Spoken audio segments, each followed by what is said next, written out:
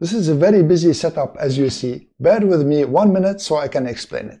So this is the GOOLOO GTX280 Portable Power Station. This power station is a jack of all trades. It's supposed to be a jump starter, a power bank. It has many USB ports, USB-A, USB-C, and also it has a power inverter so that it converts the DC power into AC power.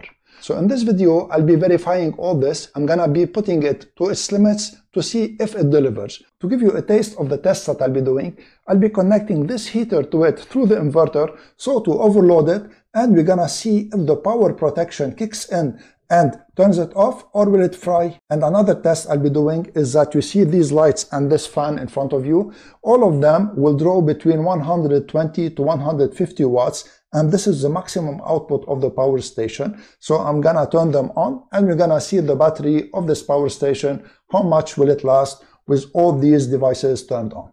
So let's start first by showing you what's in the box. Let's open the box.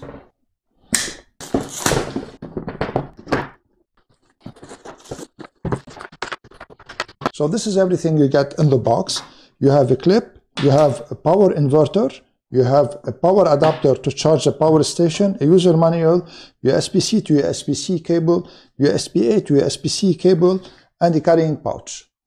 This portable power station can be charged with a wattage up to 100 watts. So in case you have an adapter that is 100 watts, you can put it and it can draw up to 100 watts. Unfortunately, they provided only with this 30 watt adapter. Another way to charge it fast is by using this inverter. So you plug the inverter in the cigarette lighter of your car, and then you use this USB-C port here, and then you connect the output to the power station, and this way you can charge it with 100 watts. What I will be doing now is that I'm gonna be charging it from 0 to full using a fast 65 watts USB-C charger and the cable that came with this power station, and we're gonna time this and see how much time it takes to charge from 0 to 100%. So the good thing is that it's drawing the full capacity from my 65 watts charger. After exactly 1 hour, the power station charged already to 46%.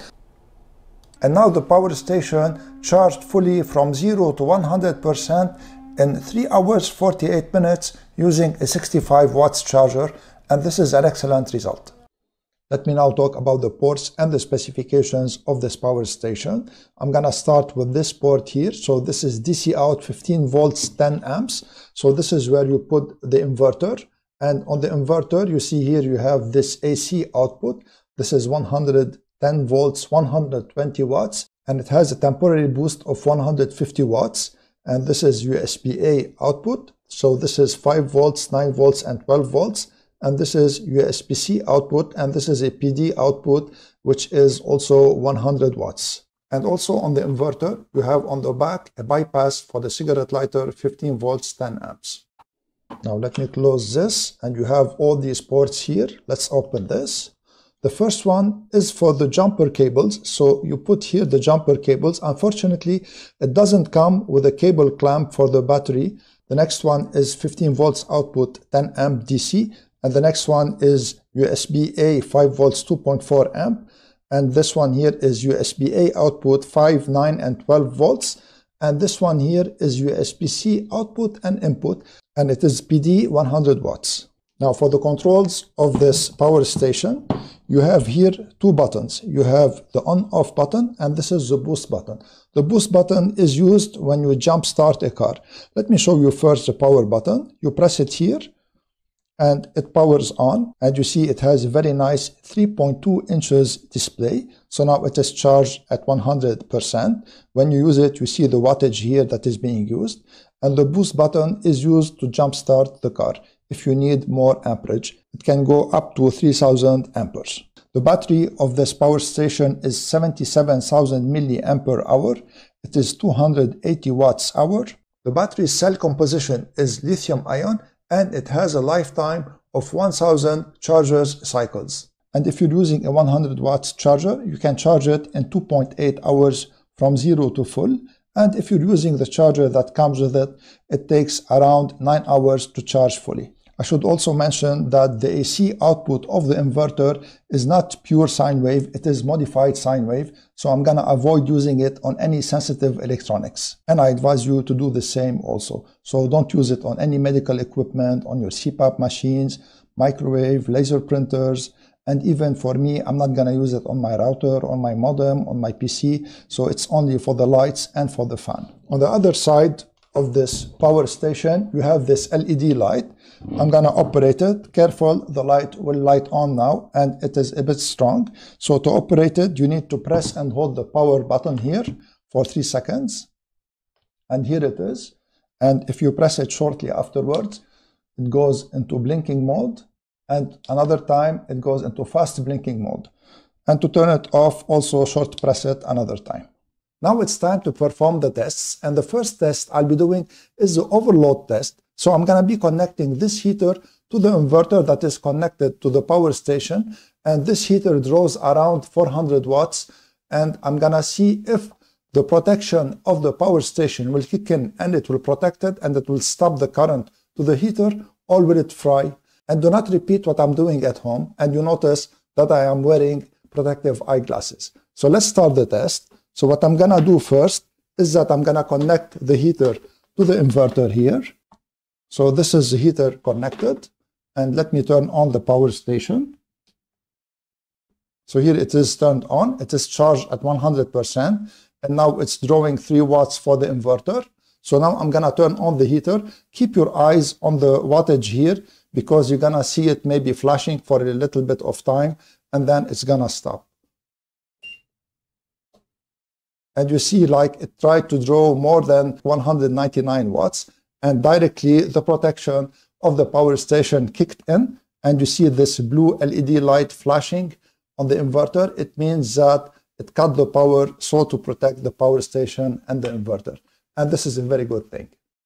So now I'll be performing the second test, and the second test consists on loading to the maximum the power station through its inverter by powering up these devices that you see in front of you. So here I have an LED light, and here also I have an incandescent light, and this is a smaller one also, and I have the fan. So I'm connecting everything through this T cable here, and I'm gonna put it in the inverter, and we're gonna see how much time the battery of the power station will last by powering all these devices, and you're gonna see if it also overheats and maybe it cuts to protect the power station and the inverter. So let's start the test. I'm gonna connect them now to the inverter.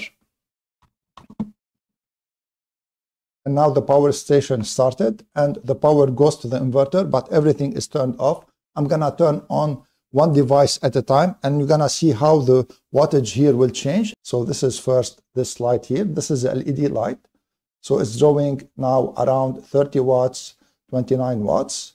So let me now turn the smaller light here. So now it's around 50 watts. And this is a bigger light. So now it's drawing around 105 watts, 110 watts. And let's turn on the fan now. And this should max out the wattage of this power station. And you see the fan when I turned it on. So now the power station is giving the maximum it can. So it's giving between 120 and 150. So at 1 hour, the inverter got very hot and it turned off completely. And here I turned off everything and it's still not working. See how it is blinking? And the power station got a little bit hot, but the inverter got really very, very hot. Let me let you hear the fan of the inverter. So it's trying to cool down and it's not working anymore. So now it cooled down and it's working again. So let's continue the test. The power station's battery is almost depleted. It's only at 1% and we are at 1 hour 42 minutes. So when you use it at full capacity, the power station's battery will last 1 hour 44 minutes exactly. Now here I was exaggerating a little bit in this test because I was using it more than its capacity, which is 120 watts, and this is not a bad result in my opinion. So the test I'll be doing now is I'm gonna try to charge all these devices to max out the USB ports on the power station. So I have an iPad, I have an iPhone, I have a micro USB radio, and I have an Android tablet USB-C, and I have my DJI Osmo Action 4 camera. So I'm gonna hook them up, and then we're gonna see how much wattage will they draw and if it can charge them all together. So now everything is hooked up. Let's turn on the power station. And until now, everything is charging. All the devices are drawing until now about 50 watts. So the DJI Osmo, as you see, it is blinking here. It means it's charging. And this one is charging. And the iPad also is charging. And my iPhone too. And also the radio is charging.